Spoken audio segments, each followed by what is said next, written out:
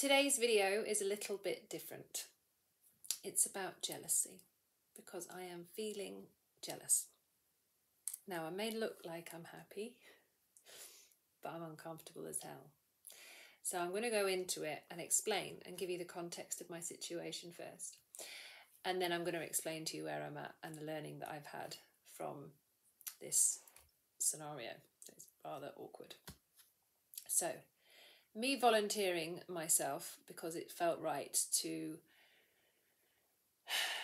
work in the space of awkwardness and boundaries was always going to bring around scenarios in my life that were highly awkward and that lacked boundaries and therefore needed adjusting in some way. So I kind of called this one on. So I have no one to blame other than myself. But I'm currently connecting with a guy, and I call it connecting. All of my friends are understanding of this. For me, relationships are sacred. When you go into a relationship, there's longevity, there's a deeper commitment, there's more of a kind of goal, couple goal of what you want to achieve together and where you want to be together. And having that beautiful outlined future in some way is what I want to commit to in the future, is a relationship. It's a very strong relationship. And there are other things in the world, such as situationships, which are scenarios that aren't yet relationships and there's just a situation going on between you. And then the connections. And connections are where you're a little bit more respectful than a situationship. There isn't really problems, it's just that you're connecting in a way that is deeper, more heartfelt, more grounded, more centred, more respectful. That is what I'm currently in. I'm in something with somebody. And I've been liking it because it's been showing me who I am and where I'm at. I've not been able to hide in this one. Usually I can hide under, and just say, no, it's not the thing, it's not my guy. And when I haven't really, because I haven't really felt that person is my guy. And this one is more of a question of, it's not that they're not my guy, it's just that I like them more than I thought I would. So I don't know what that means. But I'm very well aware that, I've been single for a long time, 12 years to be precise, or just over. Oh shit, actually it'll be 13 years in January. Oh, February. That's a long time to be on my own. So I can only learn about myself in relationship when I'm actually in one, or in a connection when I'm actually in one. So the opportunities of me working through other stuff when I'm on my own isn't always there. I still try and dig deep and make sure I'm coming from a good space, but you have to have someone else to reflect back to you to help you see your own bullshit. Yeah? And if you're single, that's not always possible. So, I've been feeling jealous. And the reason I've been feeling jealous is because the person that I'm in my connection with has another interest of someone. Now, the key factor here is, let's be honest, in the past, whatever guys I've dated, like properly had a relationship with, have cheated on me.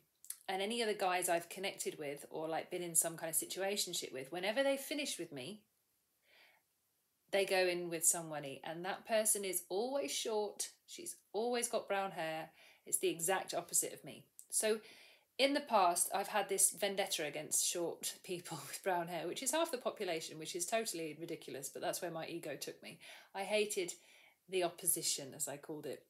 And then I grew up and realised that I was just fucking stupid and it wasn't going to serve me. So I really needed to look at it and go, no, I'm never going to be short with brown hair, am I? It's just never going to happen.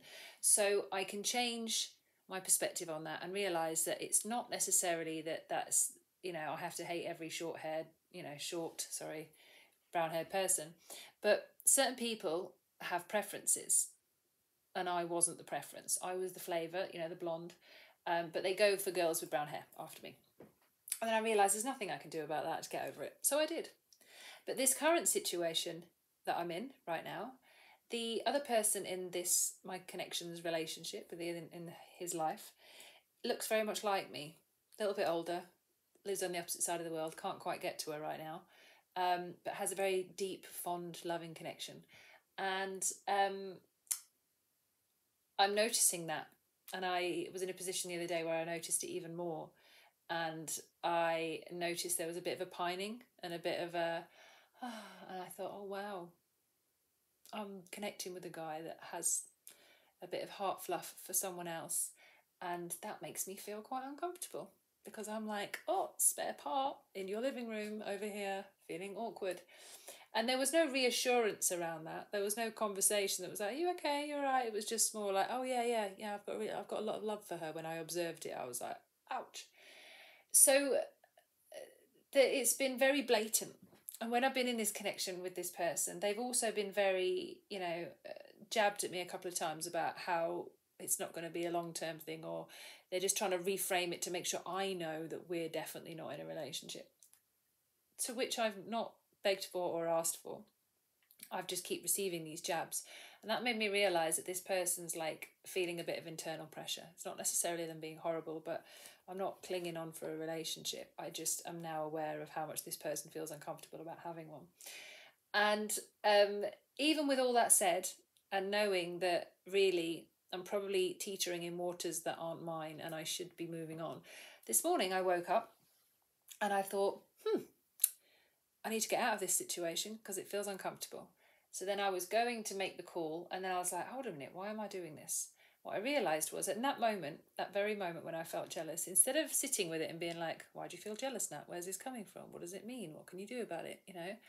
What I wanted to do was end it slightly aggressively. I was a bit angry. And I was like, I want to give my pain that I'm currently feeling to him. I want to give how I feel right now to him because I can't handle it. So I was not willing to feel, and I felt very, like, oh God, get this pain away from me. And I realised that I was trying to control and manipulate how I was feeling rather than just allowing it to be, rather than allowing to sit with the jealousy. I wanted to give it away. I wanted to run away from the connection sooner before he runs away from me, because then that way I'm somehow saving face, which is fucking stupid, but it's true. And that's why I'm doing this video, because I don't think I'm the only one. And the term when people say, oh, you don't want them, but you don't want someone else to have them. Well, I kind of look a little bit deeper on that. And when people say, oh, I don't want them, I just don't want anyone else to have them, I'm like, you don't want them, but you don't want them to want anyone else instead of you. So you don't really want to let them go, because nobody wants somebody to be chosen over them. Nobody wants to feel that they're not being chosen, that they're not being the priority. It's not a nice feeling. It's really uncomfortable.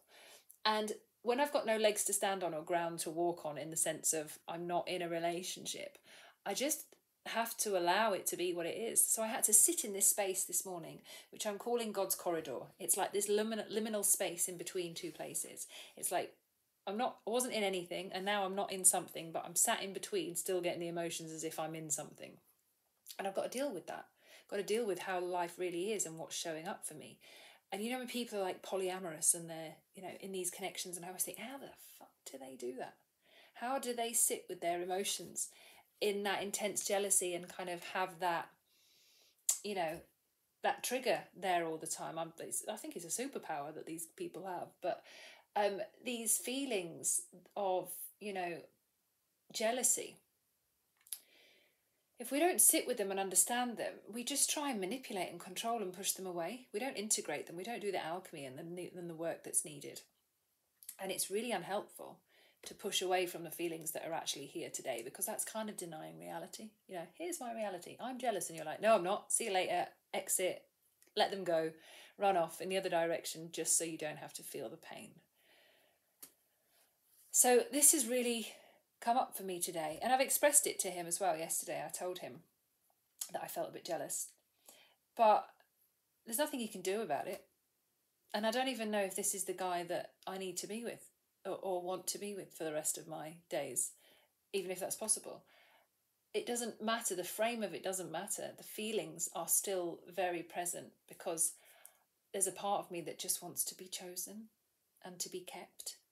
And not kept as in like they need to pay for me. I mean like kept as in like not disregarded or moved on from or given away or been like, no, it's not you, it's me.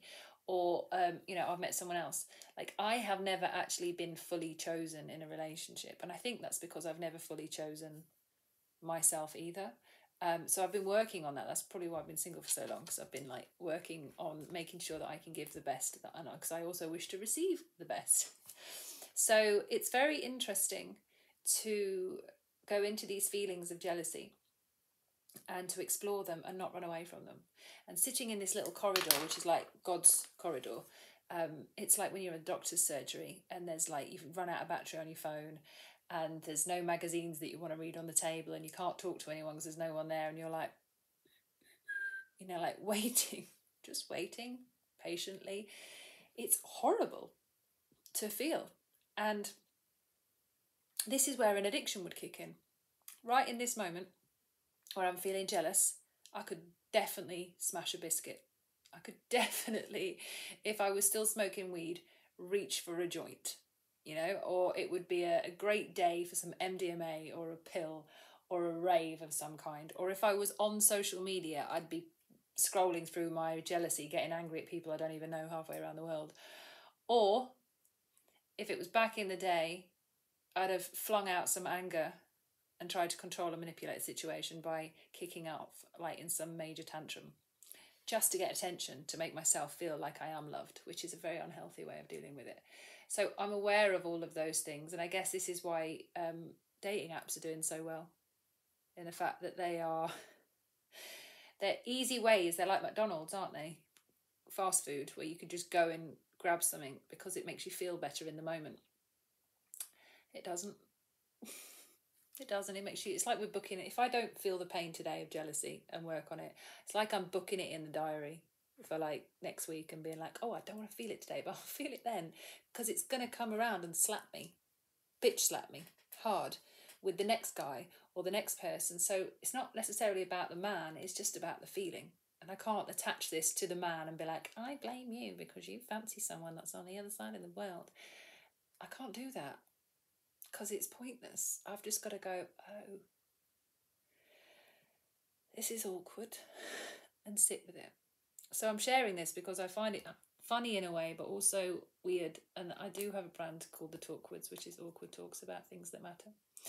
And this is one of those awkward talks about things that matter. So it mattered to me anyway. So if you like this video, you can hit like and subscribe if you want to see more of my ramblings and my other weird videos. And just to let you know, if you do write anything in the comments, cool, thank you. I don't read them because I get addicted to the highs of somebody loving me and then the lows of somebody hating me and the highs of someone loving me and the lows again. It's literally the reason I don't have social media. It's an addictive culture to read through all the comments and to literally go through and, you know, tease myself on kitty crack comments that can make me feel good, bad, high, low, high, low. I don't do that.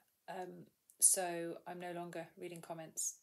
So I did a video with Pam Gregory the other day. 44,000 people watched that video.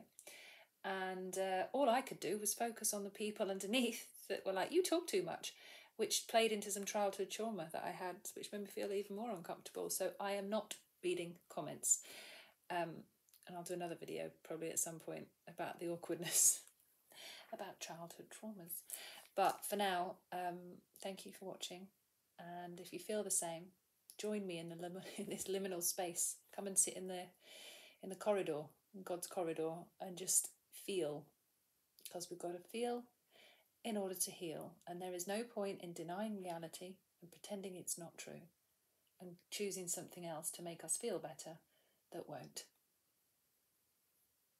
And on that note, bye.